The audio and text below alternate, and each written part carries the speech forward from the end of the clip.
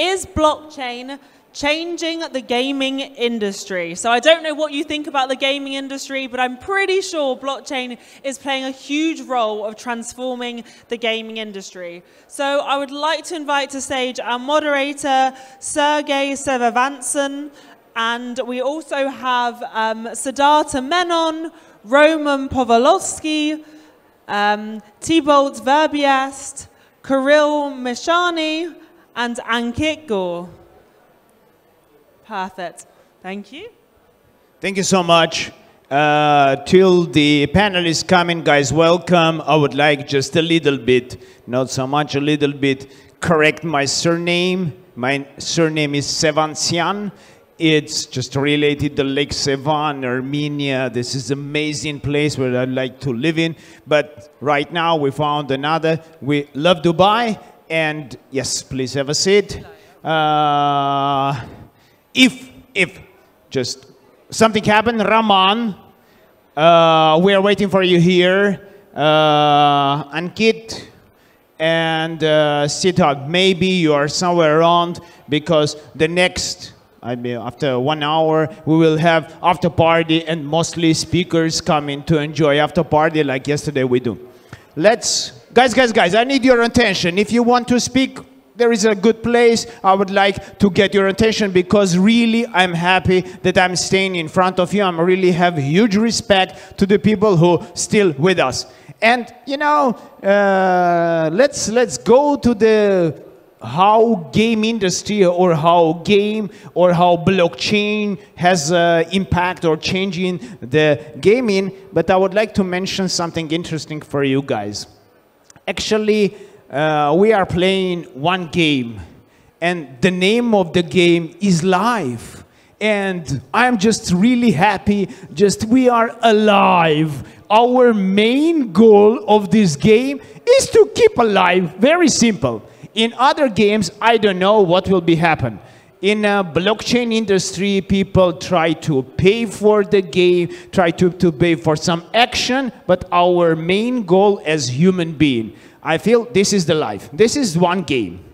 From another perspective, some IT guys prepared some digital space where you have another maybe goals, but where you have a very good solution. You can, don't be killed. Wow, this is literally amazing. What's happened, you know, is somewhere you can play some game, do something, and don't be killed. Just have a chance to test one more time, chance, blah, this is cool. In a real life, you cannot test some ideas and say like, okay, this time I failed, I will do something else. When you failed, what they doing? Say, this is 100% scammer, go, don't work with them. Unfortunately, this is the reality of our life. But what's the impact of the blockchain industry to the GameFi or to the gamification? Actually, about 10 years ago, someone, oh, I'm really proud of him, Satoshi Nakamoto came, implement something, do it open source without any money, without any expectation, put it into the humanity, and right now we are here. We are playing this blockchain game with each other. But you know what's the problem? Why not everyone here? Because it looks like game. No one believing that money can be digital. I'm really just super surprised. So many people believe into banks that they're sending money to each other just with the transaction. But when someone interesting done based on the blockchain, no one believe, because we are believers here, we're sitting here, but the impact is not enough maybe because of the seriousness. And you know, I'm a little bit Greek, not so much, a little bit, and I'm believing in mythology, like in Greek, there will be so many gods like Zeus, blah, blah, blah. And you know, now the IT guys and IT person become in a gaming industry some gods. They can create the rules, they can create the games, they can create something super special where we can live and enjoy. Guys, I would like from you just share what kind of God you are in your platform. What do you do, and what kind of game we are going to play this time? Please, guys, give them applause. Just warm applause. Yes, I'm proud of you. The The first word goes to, I'm so sorry, I would like to pronounce in a Thibault Verbest. Amazing. Thank you so much. Yes, go ahead. Okay. Yeah. Okay. Cool. Thank you, Sergey. You know, you were talking about being alive. You are very alive.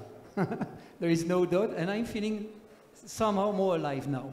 And first, thank you for all of you to stay. And so we are not feeling too lonely tonight. And sorry for the strange timing. And so the good news is that this is like a family session now, just the two or the three of us. So just a few thoughts about blockchain and gaming, because that's the topic of this panel, is to what extent blockchain can influence gaming and the future of gaming.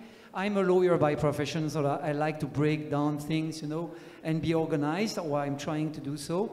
So I see probably six points that I could. First is that's something that I think that most of us understand, and that's the big revolution brought by blockchain, is the possibility to have a real ownership in a gaming environment, and that's the first driver, where blockchain is bringing a real revolution to gaming. We all know it. It's a revolution brought by NFTs. Ownership, real ownership of gaming assets is number one. And number two, I would say, is the right to decision making. And that's the second revolution, is decision making. It's notably, you know, through governance tokens, and what also DeFi can bring to gaming is the possibility for a community of users to have a voice and to participate in the governance or in the decision making. I'm not saying that it's very visible in many games today, but there is a promise there, and some projects are proposing that possibility of a new democracy.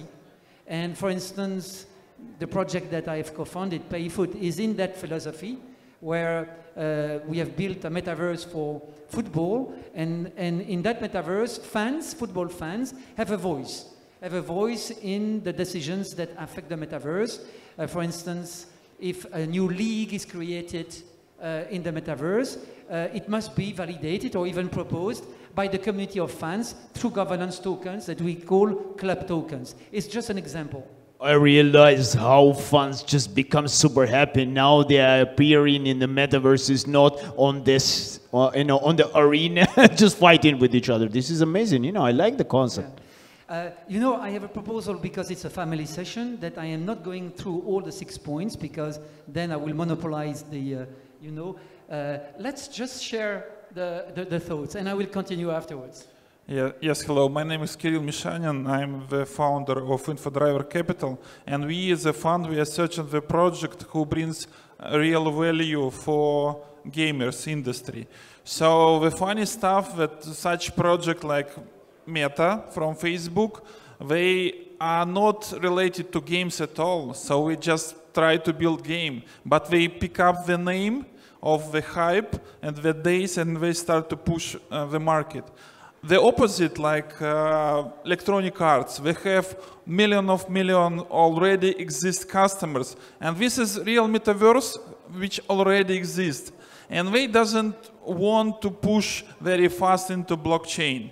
They have their own marketplace, they have their own league, they have billion-dollar teams in different games, and the reason for blockchain is not to build everything into metaverse. It doesn't need it. There are a lot of startups who just pick up a solution and doesn't understand the real value of blockchain. In gaming industry, the real value of blockchain is to bring transparency and to build an easy swap of the assets. For example, I like to play Counter-Strike. I have super gold weapon of my AK-47. When I become elder, I don't want to use it anymore. And I want to sell my assets to another guy. And this is where blockchain goes on the stage. This is my idea, and this is such project we are searching as an investment fund. Thank you. Thank you so much. Yeah, you want to add something? Yeah, the other points, the third point I see is the possibility to engage and to reward more the users in the games, you know, and that's what we call, of course, play to earn games. That's the second big innovation brought by blockchain. The fourth is security, because, you know, when you have a gaming environment, when you have to buy or sell something, and that you use the traditional payment systems, you may have fraud and false identity and chargebacks and things like that are not, you know, possible anymore with crypto payments, and so that security in payments and in transactions.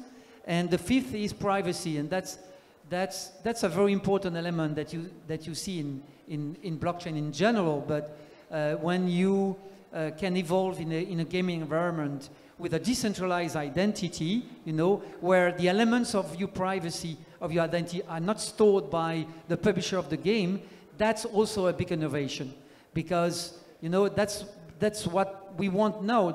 At least the generation, they don't want to become the product of the platform by seeing their data being used by the platform. So that's the identity, decentralized identity is very important. And the last point, and I think that's the most important point actually, that we hardly discuss, and because we don't see it really, it's because that's the layer zero of everything in the internet, is the infrastructure, is the streaming and the cloud infrastructure. You know, when you develop a metaverse, for instance, and we have seen it with Payfoot, is that you can build something very beautiful, very, very elaborated. At the end of the day, you need to stream it, unless you have an app. But even if you have an app, certain elements must be streamed. And then it's becoming very tricky for most metaverses today, especially if they are built on Unreal 5. And we are all of them trying to optimize our metaverses, but we use Amazon, we use, you know, the big clouds, etc. And the big revolution is coming now with decentralized cloud and decentralized grid for computing. And that's the major, big major revolution which is coming, and that will change everything in the gaming industry, because it's just too expensive. And so projects like Aleph, like Threefold, like Definity and others are bringing not that possibility to have a decentralized infrastructure for cloud, computing, GPU, and we desperately need it. When we build blockchain-based gaming and metaverse, we need it. Otherwise, there is too much latency most of the time, or it's too expensive, or it's just too expensive to stream it. And that's absolutely crucial. Thank you. Kirill, you want to add something because the time is up. I heard even the message, just please guys, leave this stage, we're already done. Maybe you want to add something, and I will do the conclusion if you don't mind. So, actually, for your understanding, if you are an investor or you start to invest some money, your pocket money, try to dig the technology which could be a mass adoption. For example, in future metaverse, you need to have a possibility to approve transaction.